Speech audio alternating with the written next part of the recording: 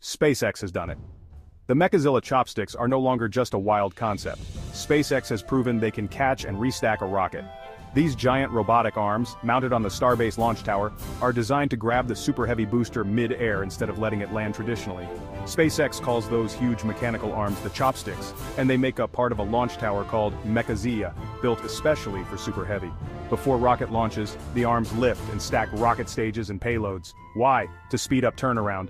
Instead of using landing legs, the booster goes straight back onto the launch mount, ready for the next mission. SpaceX is pushing for a 90-minute reusability cycle, bringing us closer to rapid, affordable space travel. And after launch, it turns out, they can catch a returning rocket in mid-air, but only if it's in exactly the right position. The goal, according to SpaceX, is eventually to refuel a freshly returned Super Heavy on the launch pad, then send that same rocket back to space half an hour later. This isn't just theory anymore, it's happening. The future of spaceflight is here. Would you trust a pair of giant robotic arms to catch a massive rocket? Tell us in the comments, like, share and subscribe for more space tech.